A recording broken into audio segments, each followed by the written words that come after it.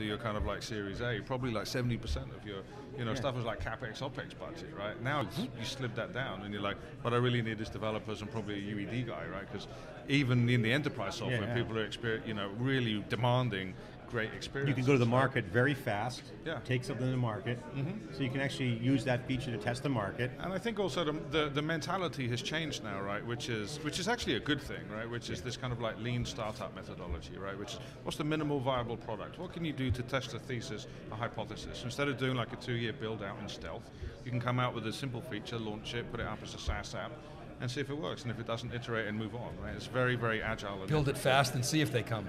Yes, exactly. Test the market pretty good. If it doesn't work, pivot and shut down your Amazon instance. Exactly right. And hopefully don't lose your data. But Okay, Todd P, great to have you on theCUBE. Great CUBE content. Thank you very much for having me. Good luck with your venture. Keep in touch. Absolutely. I'm in Palo Alto, days in Massachusetts. So let's do lunch. Let's do theCUBE, and we're looking for CUBE space. I don't know if you heard, but we're theCUBE is looking for CUBE space. The Cloudera office is now so over capacity that SiliconANGLE has to kind of pop out. You got to get kicked out. It's kind of LIFO Q, That's good. It doesn't that mean you're moving FIFO? up, does it? No, last in, first out, I guess.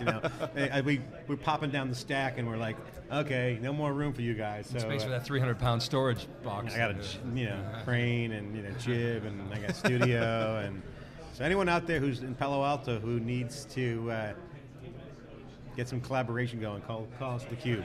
We're looking for a studio home. But we don't want to pay for real estate. Palo Alto real estate's out of control. Great, so tell Mike, we said hello to Mike Dalberg, partner over there. Great guy, Battery Ventures, great firm. One of the good firms out there for venture. Good deal you have over there. Thank you very much, and thank you very much for having me. Okay. It's a pleasure. Okay. All right, we got the scoop on Hortonworks. We're gonna have. Are we gonna have Alex on? Oh, let's keep him on. He's not here.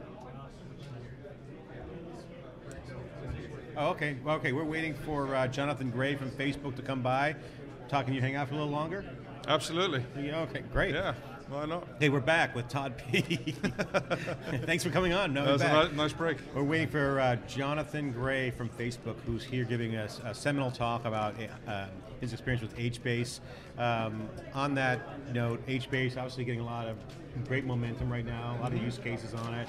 We have I showed you our little product at VMworld that we built, Vertical Engine. We got that together. And again, we had a use case, put it together. It's so easy. Hadoop's doing things now we couldn't do years ago. I mean, if I wanted to do what I'm doing with the Twitter data for SiliconANGLE, it would have cost me more equipment. The database pain development would have been massive. Just doing the tables and brutal. Yeah. So, what is that doing to the marketplace? I mean, like, what is?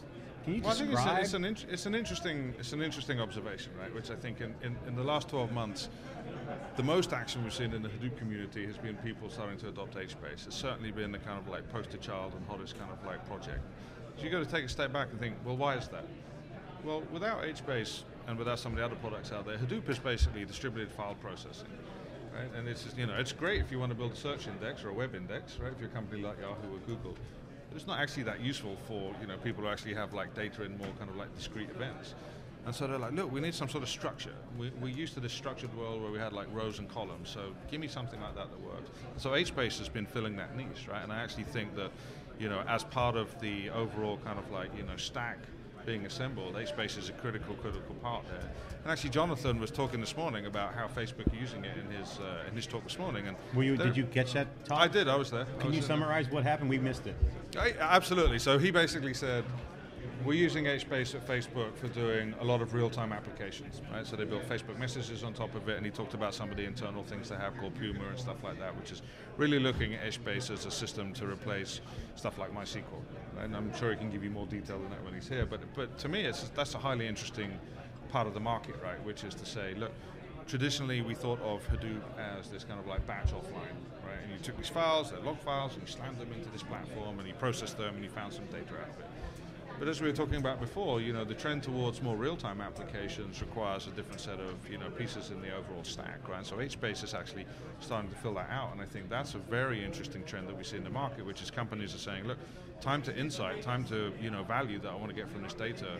is critical to me, right? And so I need a different platform. And so I think where a lot of development is going to happen in the ecosystem is going to be towards those sorts of applications. Okay. Okay, so that's a wrap. We just got my note from Mark Risen-Hopkins. Our next guest is ready. Thanks for filling in. Appreciate it again. My pleasure. Anytime. Todd P. Dr. Lucky Spin on Twitter. Check him out. Follow him on Twitter.